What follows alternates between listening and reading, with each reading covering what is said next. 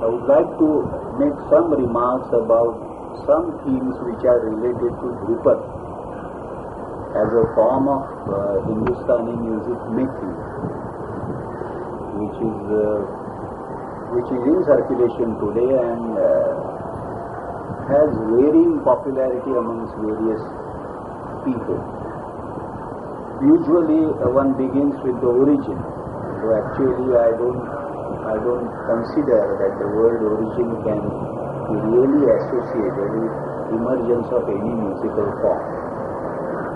I feel like any musical form is a result of a crystallization process, and that process takes long years, long centuries perhaps, and no single person or no single period can be credited with the origin of a musical form as such. On this background, I would like to say that Dhrupad actually is a consolidation of a process which is described as Anibaddha Sangeet and Nibaddha Sangeet. From that Nibaddha Sangeet, I am referring to Nibaddha Sangeet. And Nibaddha Sangeet actually suggested the possibility of pre-composing to a great extent all the important elements of music making involved.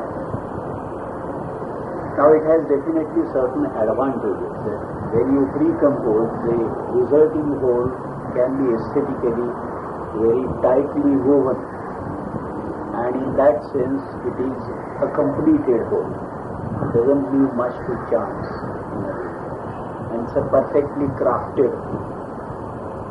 And that's why whenever musical forms crystallize in that tendency of Nibaddha Sangeet, all the elements, like for example the Swara element or the Laya element, the Tala element, the theme element, the pronunciation element, the use of language, use of instruments, tempo use and change of tempo introduced, all these are taken as a whole, and that's why they are crafted, and their relationship with each other turns out to be very significant, very meaningful, purposeful.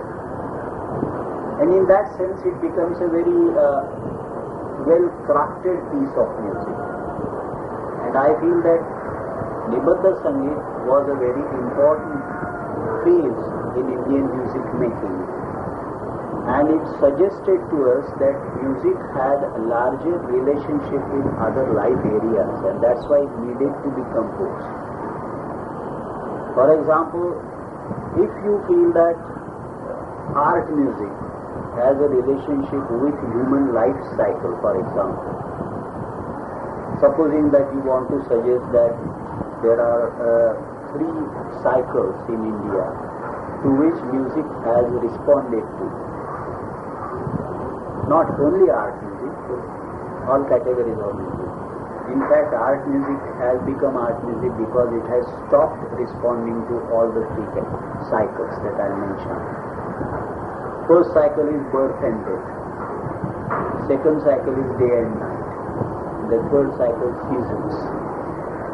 All Indian music distinguishes itself by its ability and intention to respond to these 3 cycles. What I am suggesting is that if you want to have responses to all the 3 cycles through music, then music has to be pre-composed.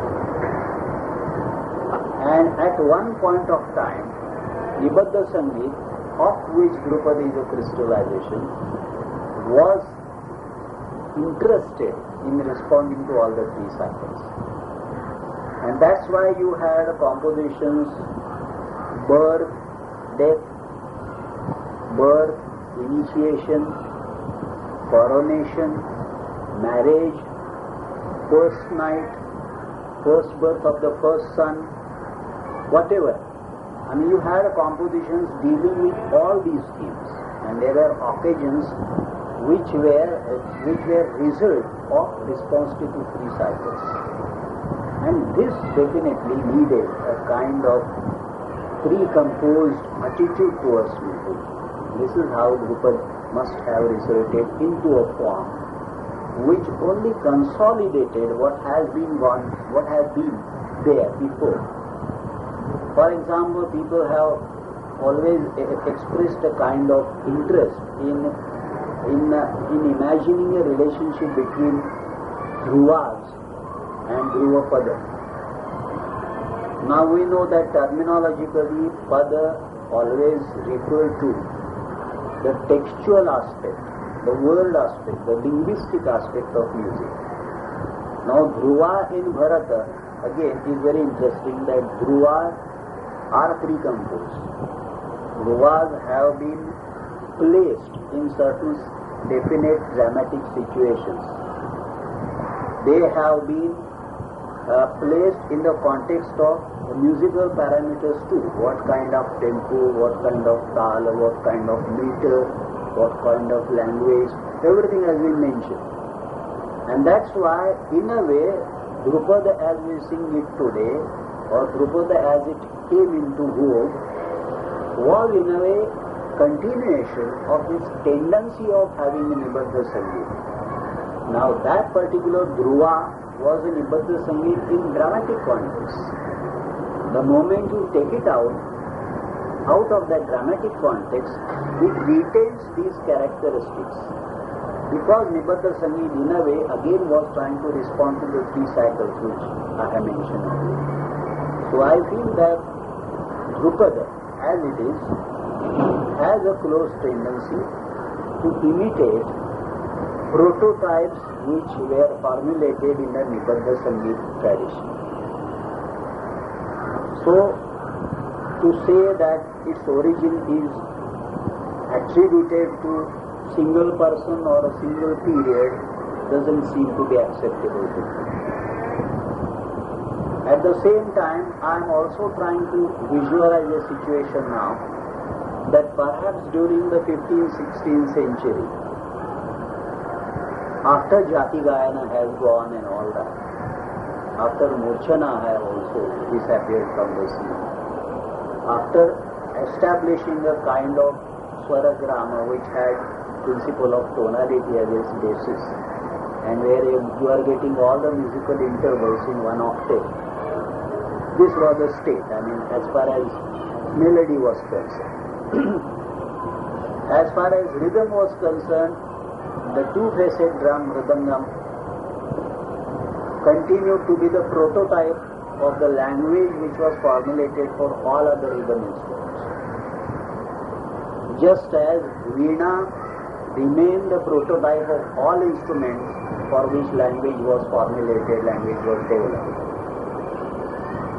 So during the 15th, 16th centuries, I visualize a situation where Nibaddha Sangeet was the main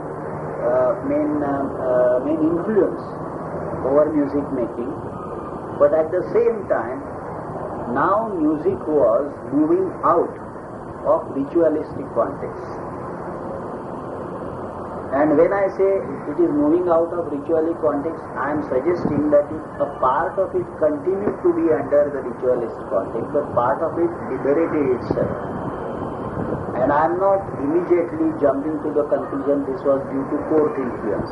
I am saying secularization processes are not definitely tied down to being a court music. There are other areas where it becomes secular. In fact, I am going to suggest that the moment you talk of Dhrupad, why do you have to talk of Dhamar? Interesting. Because Dhamar is a secular festival. Dhamar, holy festival, has nothing to do with ritual per se. Or aristocracy. Right. And I also suggest that any form which carries the name of a Tala name is a secondary form.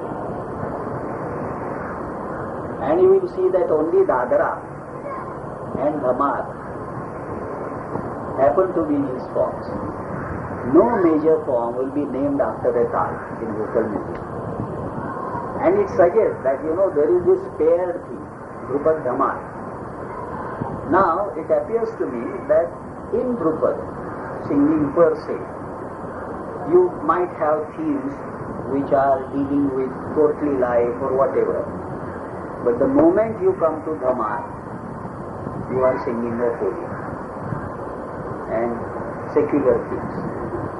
Even tempo-wise, you will see that it's a different kind of music making.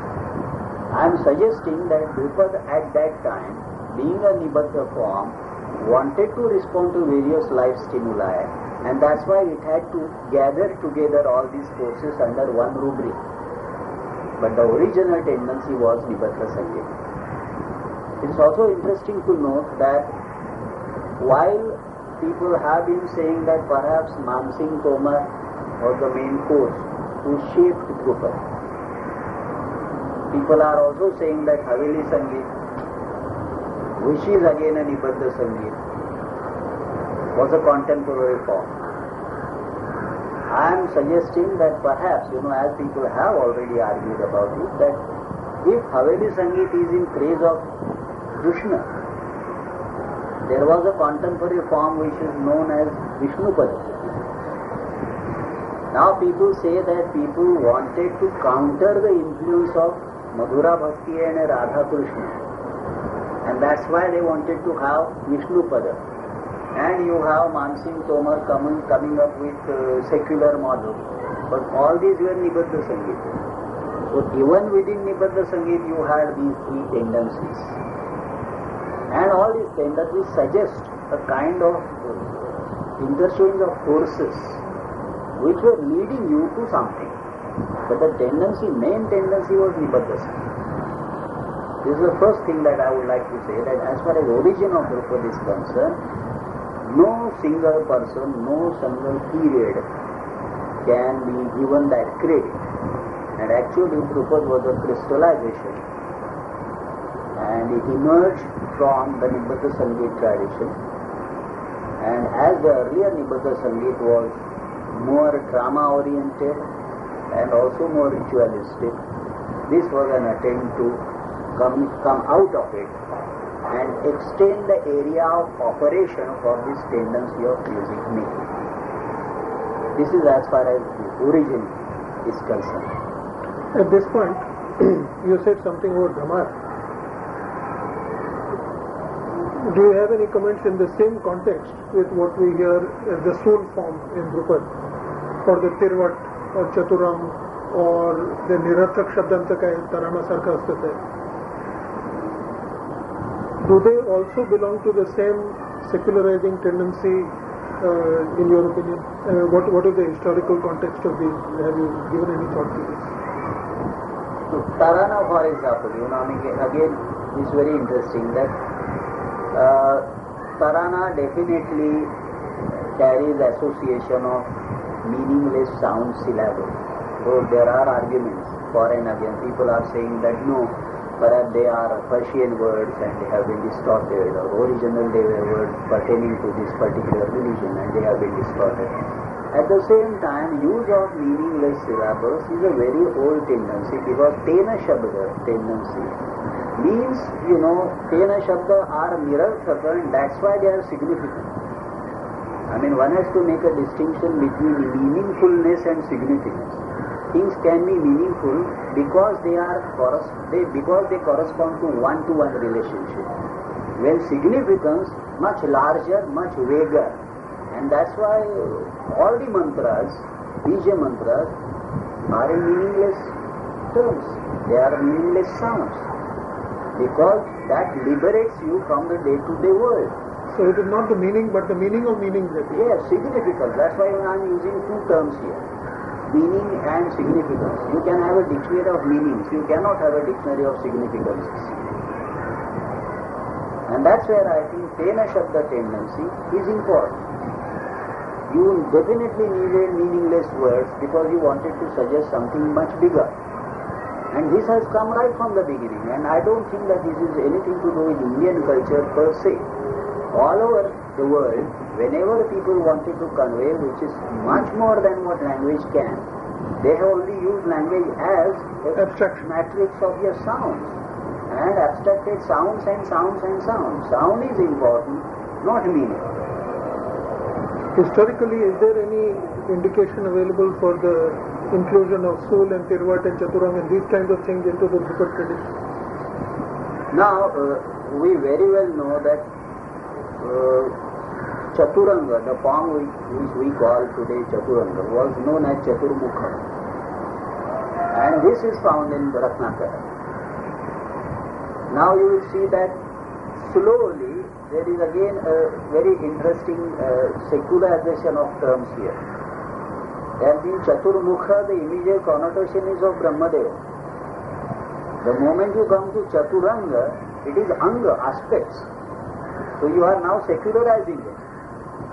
And that's why one again sees this shift. That even though it had, the Sai Yantra, etc., the same four things, four aspects of it, but actually you are liberating that form. But this was also a pre-composed form. And that is why it belongs to the Dhrupad family. That's why it comes there. It has a place, it has an inbuilt provision for it, because all these are results of Nibaddha Gana tendency. Pre-composed music. And pre-composed music can have associations with other life areas because that can be really crafted out. You can decide on it. And that's why I feel that this is a very legitimate drive to connect music with other life areas. And then in that way, if you have freedom of expansion, thematic expansion, you might have to limit your freedom of musical elaboration.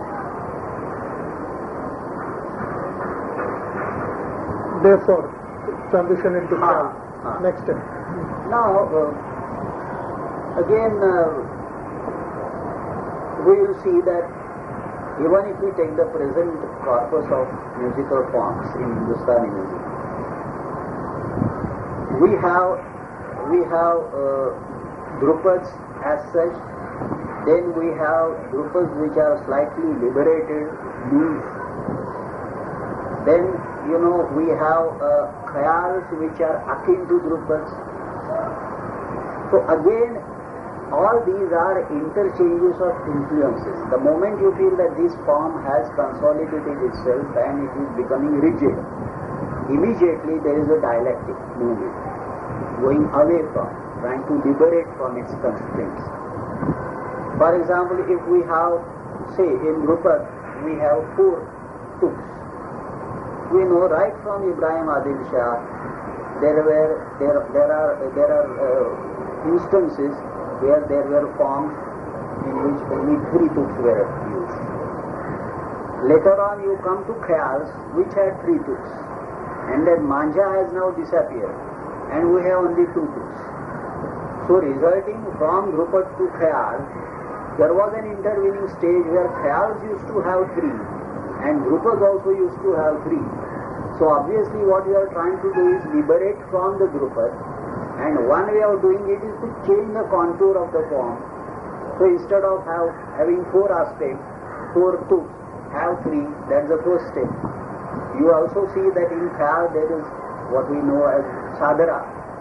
Now that Sadara is akin to Dhrupad, but it is called Langda Dhrupad. There is also a Langda Dhrupad. I distinctly remember the Devdar Sahib telling me, I have learned the same composition in 2 actions, two ways. One is Dhrupad, the other one is Khayal.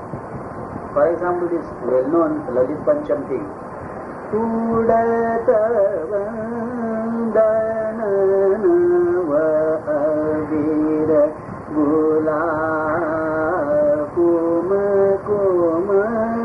खेलत बसंत बनरा गिरिवरदन उड़त. Now this is Pakka Dhrupa style. उड़त वंदन अबीर बहु कुम कुम खेलत बसंत बनराज गिरिवराधरन उड़त one. Now same composition you see distinct 2 phases. So I feel this is the main tendency. निबद्ध मिला है तो अनिबद्ध करो उसको, और अनिबद्ध करने के बाद भी लगता है उसको फॉर्म कम होता जा रहा है तो बनाओ उसको फिर से. You know, I feel this is a dynamic kind of process. This is dynamism, essential dynamism, that you decide that these are the parameters of this form, but the moment you are deciding there is a counter movement which is immediately in progress, and that's where music lives, I think. And that's why, you know, the moment people started composing drupas in a well structured form, there was also a movement to liberate themselves from that. And khayal is a result of this anibaddha process. You know, from nibaddha to anibaddha, you will get a whole group of tendencies operating. So if we look at it historically, and from Sadharan to say obvious decline of Khayal to Dhrupad, they have coexisted almost for 200 years, right? And is it bound to coexist? And I feel that, you know, one of the things which I always put forward as a possibility is that there is nothing like death of a musical form in performing tradition. It becomes subterranean. It goes in another category of music, for example. You know, I always believe that to talk of art music in context of art music is not going to help us. Unless you know what is happening in religious music, unless you know primitive music, folk music, popular music, unless you have 5 categories of music in front of you, you won't be able to talk about any of these. And this is very much relevant in India because all these 5 categories are living traditions in India. I mean, when people outside say traditional music of India, I feel for us all the 5 are traditions. So which is the tradition you are talking about? Now, Dhrupad, we are talking about art music tradition, but same tendencies have prevailed in religious music too. What is Haveli music? Haveli Sangeet. And why is it that Haveli Sangeet, some compositions are never elaborated?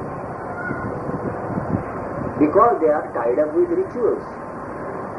So, no, there is a closer connection with other life area. That's why they are not allowed to have freedom in musical elaboration. There is a compensation for that. That music seems nearer to people because they are tied on to a particular theme which is near to that other area of life. Why the Ashok have all those Soha Shringars and why the Ashok have particular daily hours, and this is because you are tying up with other areas of life very closely. Because the temple has a certain right. biological... That's right. So you are tying yourself up with other life areas. This is very important. And that's why the moment Khayal comes on the scene, we are now changing the mode of music making. We are moving from Nibaddha to Anibaddha. And that makes the main difference. And then it's very interesting that we chose the term Khayal, which itself means, you know, a brief and imagination. Doesn't mean that Dhrupad doesn't have imagination. It means that imagination is the moving force. The priority is to this and not to the other areas, etc., etc., etc. And you will see immediately that even in Khayals, why do you have Mubarakabadi? Why do you have seasonal songs? Why do you have initiation? Because you are again feeling that if music becomes too abstracted, it may not have any relevance to contemporary life. And I have interesting evidence here, interesting in the sense that it comes from a source which itself is very interesting. Rampur Nawab in 1904 or around, or a bit later, have brought out 5 volumes of his own compositions in notation, in which he specifically mentions कि पहले जन्म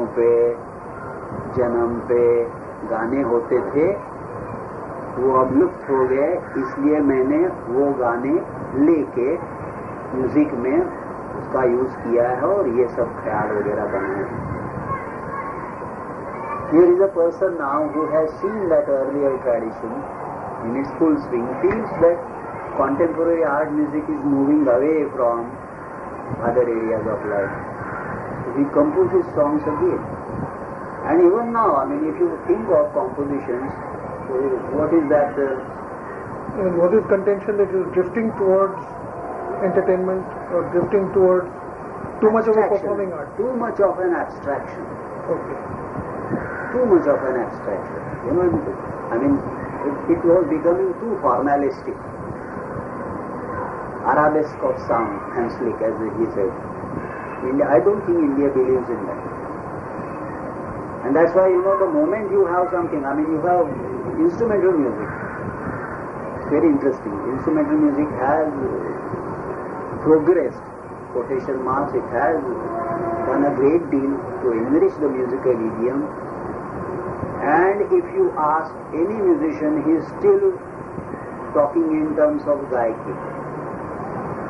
He is still talking in terms of what forms which have been honed well in vocal music. Though they have their own forms, but they never talk of them in greater detail. Because they feel that this is abstracting the music from the mainstream of music. Mainstream of music is main because it is connected with other life areas. So there is an implicit logic here that music doesn't become too great if it is too much abstracted. Which means that the relationship with life areas is assumed to belong to the poetic form. Poetic form, meaning, language, occasion. Explicit meaning. Not emotional content in an abstract. Because you know, Mubarakbadiya, I mean, it's very interesting. Darbari ka khayal, Mubarakbadi, I mean, can you really say that it's a joyful khayal? शादी के बारे में ऐसा कोई गाएगा दरबारी में, condolence music लगता है वो. So textually it is indicating that its loyalty is towards other forms of life and relationship with it. यहाँ Arabesque of sound में जा रहा है तो बिल्कुल दरबारी अलग जा रहा है. So basically it appears to be a contradiction. So there is, what you are saying is there is a certain guilt associated with abstraction. There is, yes. Yes, I mean it's a well put observation. And perhaps, you know, people would say that perhaps this is also a nostalgia. That at one point of time music had a closer relationship with life. And it's very interesting that earlier performance का model भी देखो, we are digressing a bit, but बैठ के गाना होता था तब सुनने वाले कहाँ होते थे? Within handshaking distance होते थे. You were surrounded by your audiences. It's only when the Britishers came and the auditoria were built that there was that no man's corridor, no man's land came in between the listener and the music maker. नहीं तो ऐसा लगता ही नहीं था. जैसा proscenium stage आया हमारे यहाँ तो हमारा नाटक बदल गया पूरा, वैसे हमारा म्यूजिक भी बदल गया. It's very interesting. At the same time people wanted to have picture galleries. पहले हमारे गैलरीज कहाँ थे? पेंटिंग के एग्जीबिशन के लिए गैलरी नहीं कोई करता था. कोई म्यूरल होता था, वाड़े पे होता था, दरवाजे पे होता, छत पे होता था, या रंगोली निकलती थी, कुछ भी होता था, but it has a closure connection. But when this vogue started, every art started moving towards more and more abstraction, and naturally there was again a process that no, we want to establish relationship. So khayal is very interesting. That khayal all the time is playing a hide and seek with this aesthetic, you know, perfection, which only means sound wise and etc. etc. No, meaning wise it is suggesting something else. Many a time. And naturally, when coming back to this relationship between Khayal and Dhrupad, definitely Dhrupad epitomizes Nibaddha Sangeet and Khayal epitomizes Anibaddha Sangeet. And now I am reading D.L. Roy, and D.L. Roy's comment on all the musicians he had heard from north and south from 1924 to 35 or something. He has revised that in 1950s. So he naturally stands by what he has written there. He has strongly criticized Allah Bande and all the Dhrupad singers, Ustadi Gana karke, he has strongly criticized. He said they are only singing grammar, there is nothing sweet about them, there is no emotion in that music, and it can't stand. Obviously, he is also referring to Lucknow conference, where Bhatkandeji was present, and he is mentioning why this man should be given a medal and why that man was given a medal, putting it in black and white, saying that no, Dhrupad doesn't stand a chance. But the argument that has been put forward by Prajananda is that the quote-unquote perversion of Dhrupad into an unpleasant form of music was its desperate attempt to compete with the growing Khyal influence. And what Bhatkandeji has himself also observed, it will become a kushti with Akhadabaji with the Pathabaji. Do you accept, is that a logical development of the tendency, general tendency towards abstraction which took form, that Drupadiyas who were unable to adapt their singing to the Khyal style probably militated against Khyal by making their music more cerebral, because more laikari means more cerebral. You know, Dhrupad as it was structured couldn't have done anything else. And that's why, you know, the necessity of liberating that from that form. I mean, you sing in certain talat, you sing only with certain instruments, you sing only of certain themes, you sing only in certain ragas,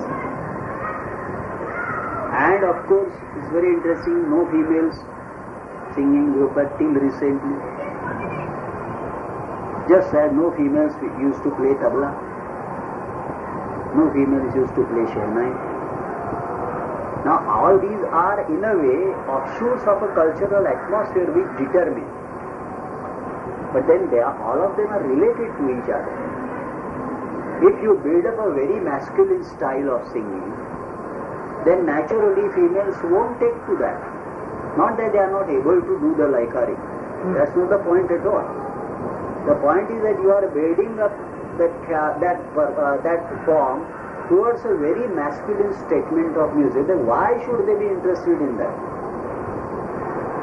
On the other hand, you know, I also feel that if Khyal was setting up an alternative model of music making in presence of Dhrupad, Khyal presenting an alternative model of music making, which accentuated tendencies which were not allowed to prosper in Dhrupad.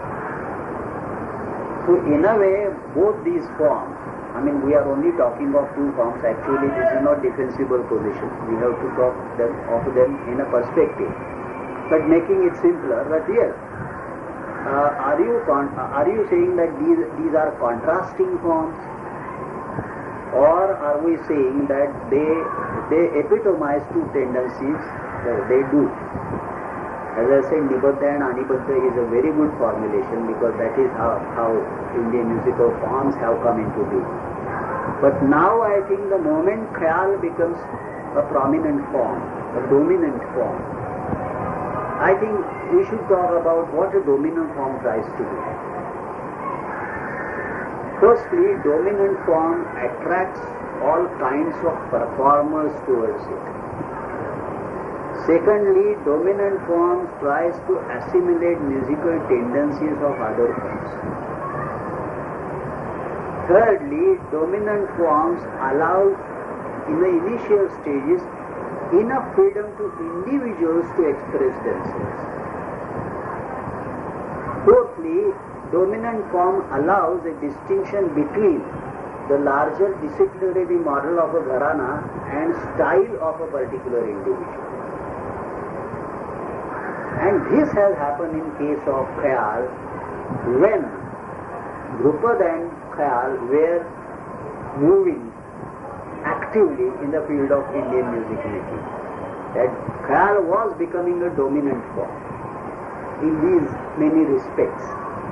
And now one has to see one has to see that this doesn't become only a contrasting pair of forms. You also have other forms contending, and that makes it clear that what were the other two forms. Now you will see that Thumri was coming into being. Now people have argued that from Jhumri and Thumri and there are so many. So even Thumri is not a very recent phenomenon.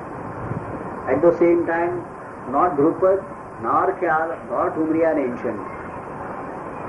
All of these are later phenomena. Medieval and onwards. Yes. Medieval is also a great deal to say. Because I feel that Anibaddha-Nibaddha formulation became very well consolidated by the end of 16th, 17th century. And later on what we get is a more free movement of musical tendencies. That's where now I feel that from religious music like Haveli, etc., etc., Gita Govinda tendency has already evaporated. But the content was attractive enough, and that's why Thumri comes into being. We also see that, by the time you have Persian influences coming in, they were coming in through poetry first. And you see that the form like Ghazal, slowly evolving from a recitative music, from a recitation music, to a little singing, and then now it is coming to a song form. Now at one point of time, there was a contradistinction between Thumri and Ghazal as it was between Dhrupad and Khyal. So now I am talking of four forms, which again represent this kind of relationship. That whatever is Nibaddha, you have Anibaddha parallel to it.